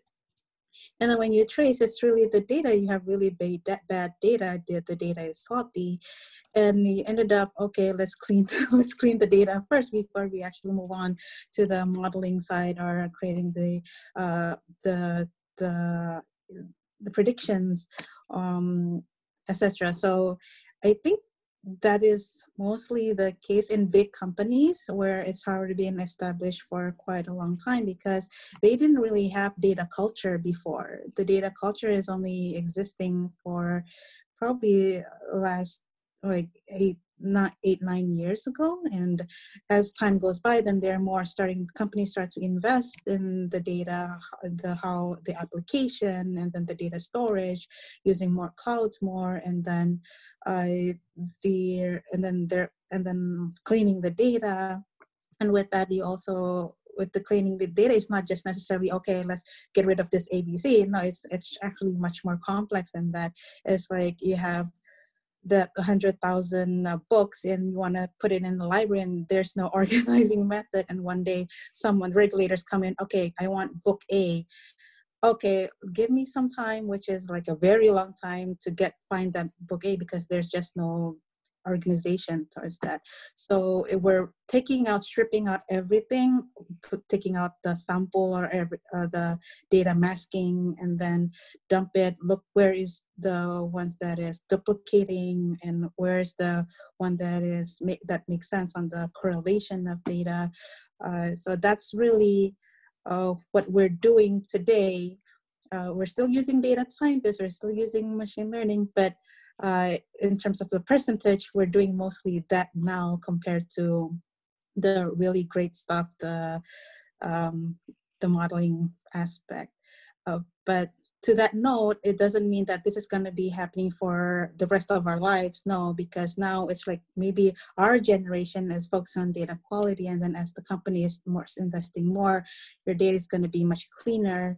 When there's like a merger and acquisition into a business, then one of the component in that agreement is also the data.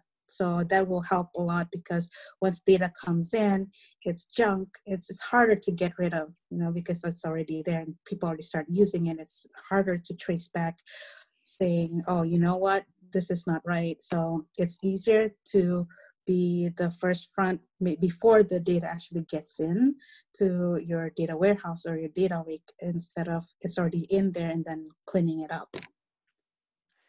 Thank you, Ina. Very, very insightful. From GIPA and Mona, what's your take on this? How much time you spend on data prep compared to modeling? Oh, I already said it's like 95/5. And that's generous.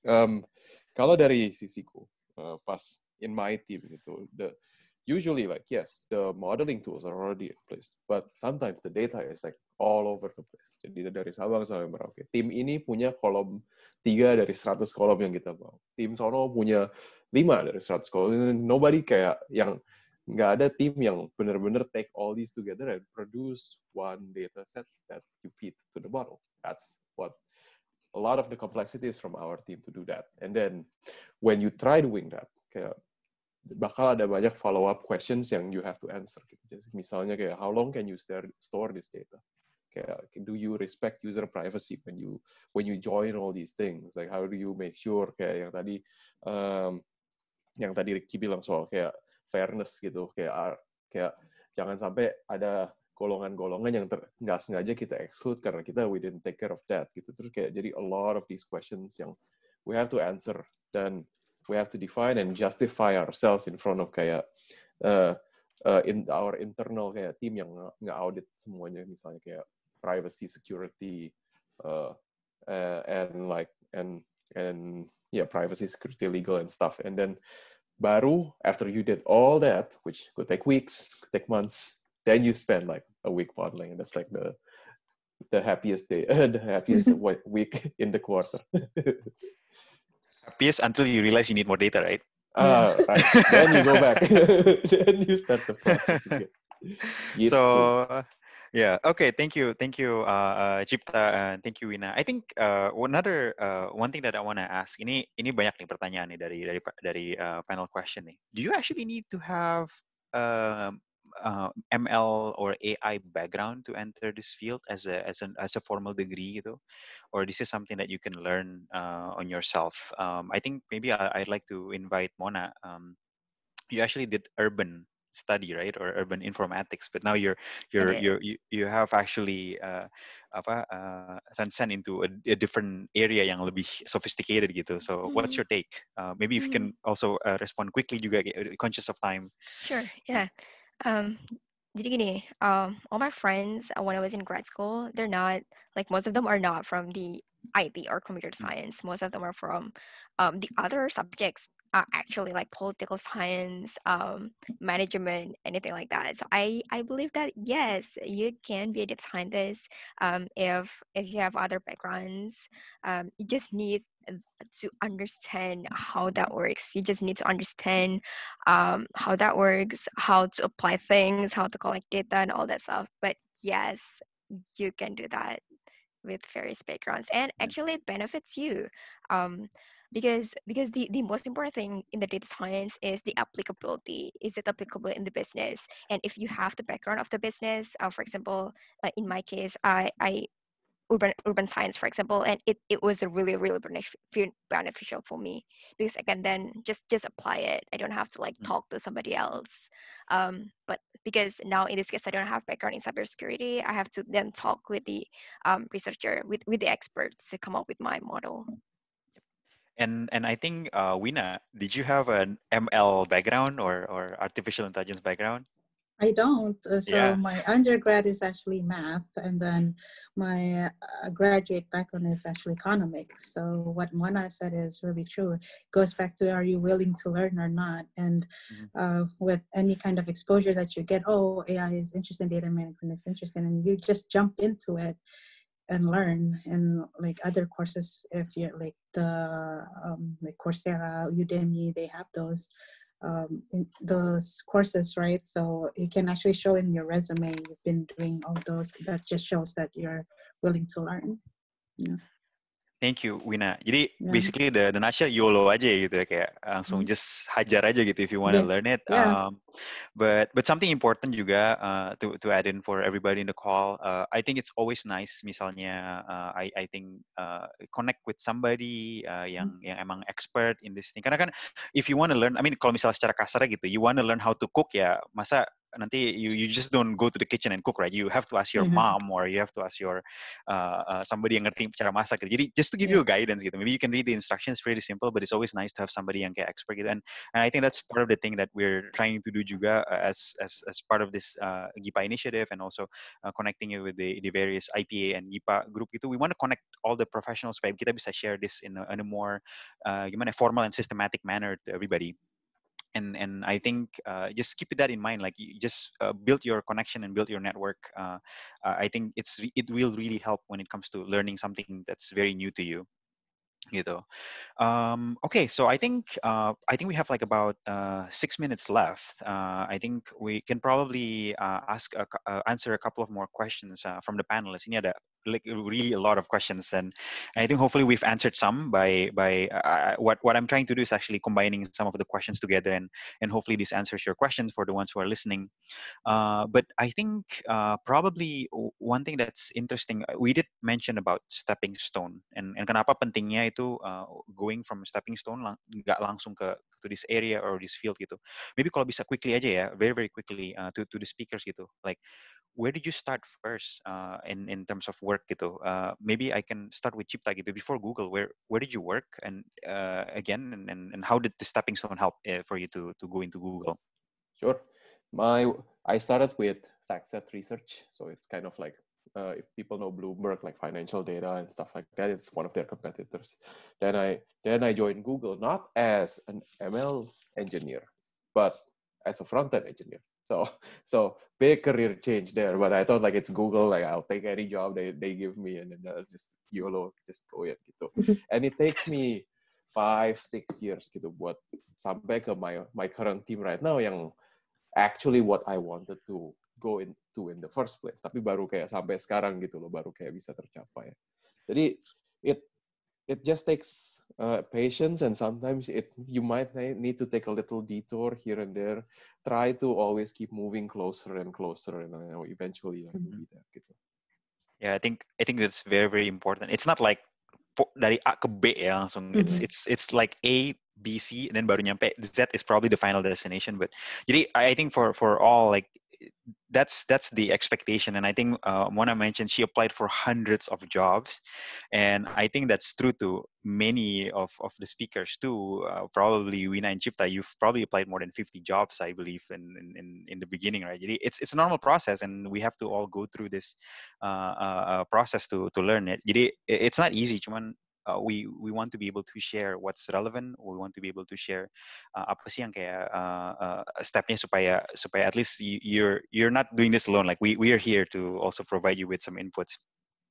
So now I think maybe I do want to take this question. I think what's interesting, I'm not sure if some of you may be able to answer this. This is related to AI ML and the current pandemic right now. If not, we can take it offline juga. Cuman kalau misalnya anybody from one of the speakers here yang have you seen any usage of AI ML in the context of pandemic, like you're witnessing in the industry right now? More impacting on the regulatory front, where it's suddenly there's a new regulatory where, okay, how is your model going to work with the COVID? So it was just sprung to us that, okay, what do you do with the COVID scenario? And then you have to adapt the algorithm, right? So that's how it impacted us from the workspace. Yeah. That makes sense, especially in the banking system. Yeah, the government is very, very strict when it comes to perubahan economic environment. Then how does that impact to your AI ML model? And mereka ada certain expectation kan, sampai the accuracy-nya nggak boleh sampai below the certain threshold gitu. Right, exactly. Yeah. Something that happens like close to here in Singapore, not really related to Google, but it's like they've started this massive contact tracing program, right? So pergi ke restoran mesti check in via QR code or tap in gitu and then tap out at the same time. So that's like multiply that by like however many million Singapore citizens. That's a lot of data that's coming into their system, and that would be like very interesting for like epidemiology research. A lot of that stuff. That's gonna be very interesting to follow in the future. It is privacy kind of worms, but that's like part of the, I guess, like the trade-offs that we have to do as a society.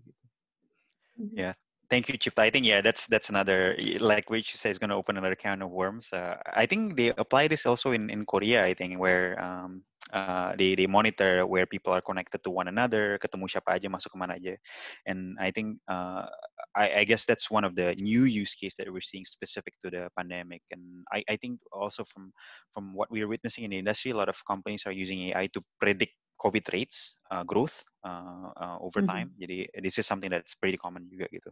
So I think we are at the top of the panel discussion and Q&A. I hope for everybody in the call this is something meaningful and useful for you to learn. Thank you so much, Wina, Mona, and also Cipta for sharing your insights. I think very, very detailed, and we went into a various deep dive session. Yeah. For the questions that hasn't been answered, as I mentioned before, we will take this offline. Nanti we'll work together with the panelists untuk ngejawab, and then we'll share this to you offline. Jadi at least we like I said, we'll cover everything for you. Now, to that end, I would like to pass it back to our MC today, Mas Hilmi. So Mas Hilmi, back to you. Thank you, RK. So great session. Thank you everyone for your participation. Without further delay, I'll be playing the prepared remarks from Indonesia's ambassador to the United States, His Excellency Muhammad Lutfi.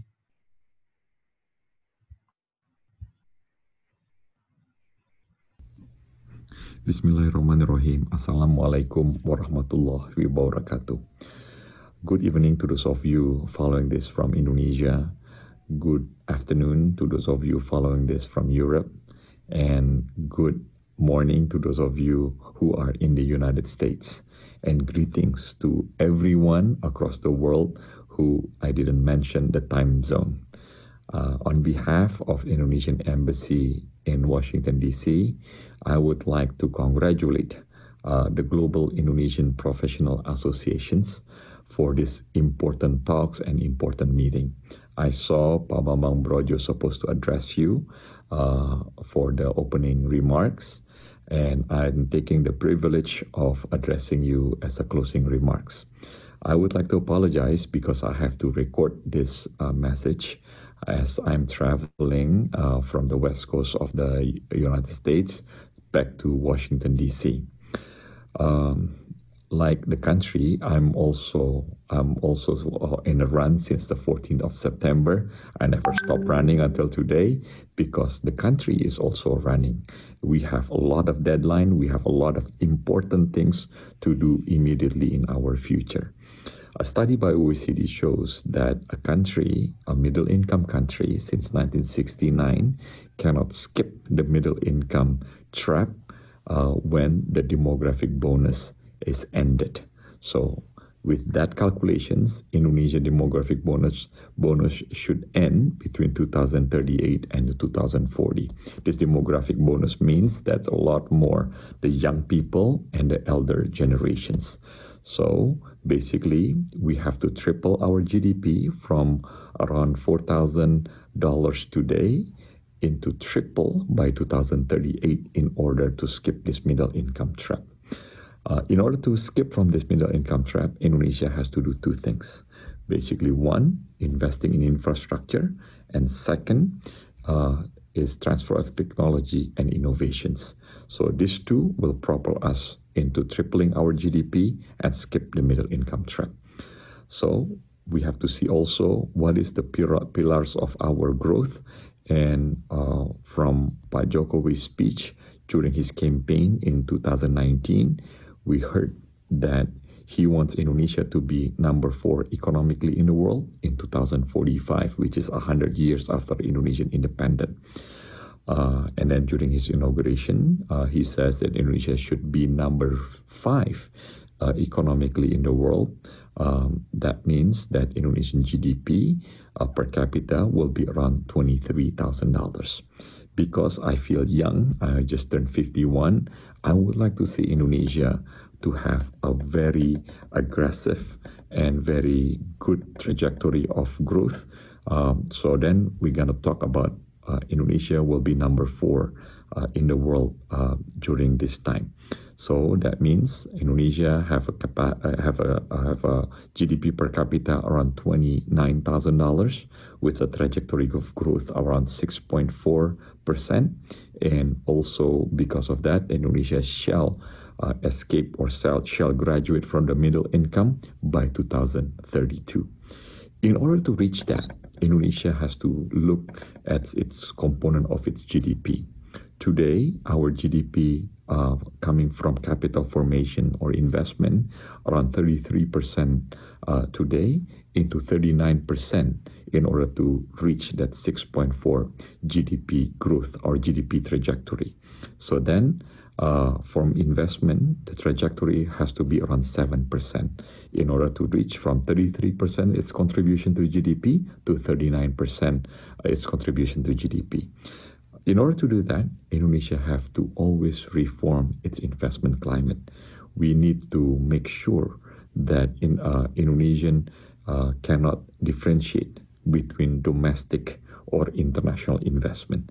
We cannot differentiate what country that we want to do business with. We basically have to be open because we understand that investment is the vitamin into our GDP growth. And also, because the investment climate needs to be better every year, we have a target as well. So between 2025 to 2030, Indonesia has to be in the top 35 from number 73 today. And between 2035 to 2040, we have to be in the top 20. And between 2040 to 2045, we have to be in the top 10. So the omnibus law that had passed, I think it will enhance our investment climate and it will propel us hopefully by 2025 into number 35.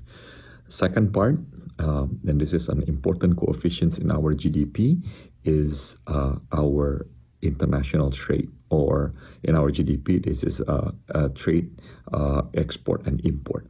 Today, the contribution to the GDP is only 34%, and making consumptions, actually, the public consumptions is more than 50% of our GDP.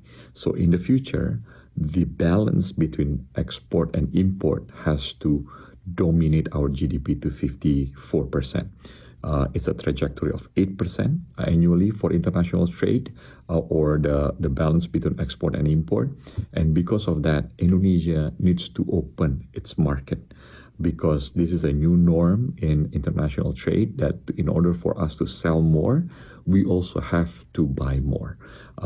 And this is a study we were given by Vietnam. Vietnam in 2015 enter the agreement of Trans-Pacific Partnership Agreement because they are a member of the TPP. A lot of electronic companies invest in the country. Opening the market means investment in the country. Vietnam become the production base for electronics. Now, 5 years from joining TPP, Vietnam enjoys 105% export into their GDP. So this is a good story. Means that in the new terms of international trade, people have to open the market, becomes a production center, and then exporting that goods as that they produce as the production center of the country. So this is a new norm of international trade. That's why before, when I was at the Ministry of Trade, Indonesia only had 2 trade agreements, one with Japan, one is a preferential trade agreement with Pakistan, which ended already last year, I think, and then the rest are ASEAN scheme. Today, we signed already one with EFTA. This is an association of 4 small countries in Europe. So they call it a Little Europe: Switzerland, Norway, Iceland, and Liechtenstein. We signed that already. We signed one with Australia and rectify it by the middle of this year. And before long, I think we're gonna see more Toyota Innova in Australia than any other country in the world. And this is a very good success story. The third one is industrializations. Industrializations right now, it's GDP from manufacturing today, it's around 22%, and this has to grow to 30% of its GDP. In order to do that, let me correct that, to 26% of its GDP. In order to do that, Indonesia needs also to industrialize. So innovation and technology is a very important part of Indonesian development into graduating from middle income trap. So this is a challenge that Indonesia needs to do. Sometimes it's very easy to say, but it is not. Because in order to have those, Indonesia needs also to develop its society, its job market, its workforce. If you see today, Indonesian high school diploma only amounted around 30% of its workforce. In 2045, this number has to change. 90% of Indonesian workforce has to graduate from high school. And then today, only 30% from Indonesian workforce has a college degree. This has to turn to 60% in the future. And right now, if you look at the statistic, 25 million kids enter into first grade, only 15 million graduate from high school. 10 million basically disappear because we don't have the capacity. But this capacity is not because we cannot build school, but we need to have a good qualified teacher in order to teach our kids. So with this COVID-19, ladies and gentlemen, suddenly we realize Indonesia needs to revolutionize how to teach and taught Indonesian kids, and with this platform of digital, Indonesia, I think in the future can have a very good education system based on technology, based on digital, and this is something we should embrace in the future.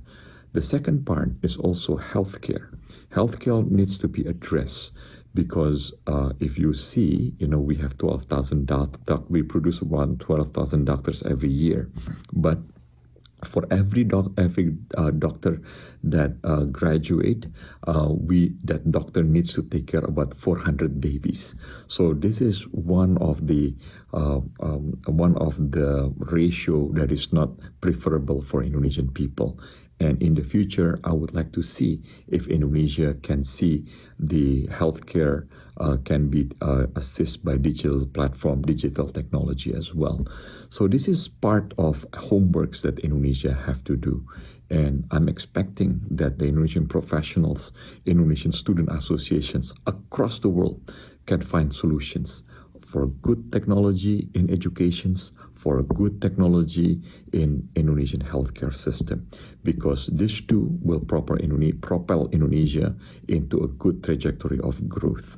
And hopefully that we can graduate as soon as possible from the middle income, because middle income trap is no fun. We saw countries, across the world that fail the middle income trap and become a failed states. We saw Venezuela. Venezuela at one point produced around 4 million barrels a day of oil. And today, basically, they cannot get necessities on their table, on their household enough because they're toying around with leaderships that was basically pro to the left and not the pro to the market. And this is something that Indonesia needs to avoid as soon as possible and graduate into developed countries. We have a lot of challenge. This COVID-19 as well is not an easy task. We in the entire universe never seen crisis like this. Merge of financial, economic crisis, supply chain crisis, demand side crisis, and merge into one crisis after the other that we have not seen the solutions yet. And if you ask me when is the time to come back to its original capacity, I don't know. Because if you look at the analogy or history, Los Angeles International Airport was closed for 2.5 days in 2001 after 9/11 happens in New York. It took Los Angeles International Airport 11 years to come back into the number that they served before they closed 2.5 days in 2001. 11 years. This is a long time, and this is something we are going to face also with this COVID-19. And hopefully with this, new technology, with new platform of digital, Indonesia, the world, every one of us can escape this long leg or long lead of recovery from COVID-19. Indonesia have spent a lot of money in order to make sure the social safety nets being assisted to all those needed in the country. We also fighting the COVID-19. All the numbers are not very encouraging, but we are now basically waiting for vaccine to come. The world is waiting for vaccine to come, and hopefully Indonesia will solve this as anyone in the world are trying to solve the issue as well. So, ladies and gentlemen, the challenge of Indonesia is big, but I'm pretty sure Indonesia was also predicted not so good in 1998, and we proved to the world we can do it. And hopefully, with a new talent, a new generations, a better equipped generations, Indonesia can escape the middle income trap. Indonesia can escape the COVID-19 recovery, and Indonesia can graduate into developed countries before 2038. This is a series of goals that we have to do. Many of things will be needed in order to support this. So one of the example is infrastructure. We need to develop good, sustainable infrastructure. So if it's about power plant, today our sustainable power plant or green power plant only accounted less than 5% of Indonesian generations for electricity. In the future, this has to grow to 25% in our energy mix. This needs a lot of technology. This needs a lot of innovations. Indonesia will be able to do it with people, with professionals like you guys. So I pray to God that we can, with this digital technology, we can have a lot of discussions and have a lot of solutions. And I'm expecting these young generations of Indonesians to be part of the solutions and not part of the problems. So I wish you well, and I hope these talks will follow by frequent talks in the future to find solutions, to find angles, to find a way so Indonesia can skip the middle income trap, can graduate into developed countries. And for one thing, we have to survive this COVID-19. Please stay healthy. Make sure that you're social distancing, wear your mask, because Indonesia needs you. Thank you very much. Have a good conference. not only today, but also in the future. I'm expecting that you will be part of the solutions of Indonesian challenge. I thank you. Wabillahi taufiq wal hidayah. Wassalamualaikum warahmatullahi wabarakatuh. Waalaikumsalam. Thank you for the very visionary yet substantive and coherent remarks, Your Excellency. I'd also like to thank Bapak Iwan Freddy, Deputy Chief of Mission, Bapak Bima Dwi Payudanto, Korfung Ekonomi, Bapak Yudo Sasongko, Korfung Pensosbud, Mas Maulana Kasetra, dan Mas Denny Zailani. Thank you for your support, KBRI Washington DC. We could not have done this event without your support. And thank you for staying till the end as well. So that brings us to the end of this event. Please, to all participants, if you have not filled out our post-event survey, the link is on the chat box below. If you did enjoy our event, please follow our social media on YouTube, on Instagram, on Facebook to stay tuned for future events. All your questions are with us now. We're gonna get them to the speakers. They're not going anywhere. We'll try to answer them in our post-event document. So thank you all for tuning in. Our next Going Global series is slated for February 2020. But in between then, we'll have lots of events, lots of Global Connect series, other events as well, until February 2020. So until next time, it's been a pleasure having all of you tonight. Thank you.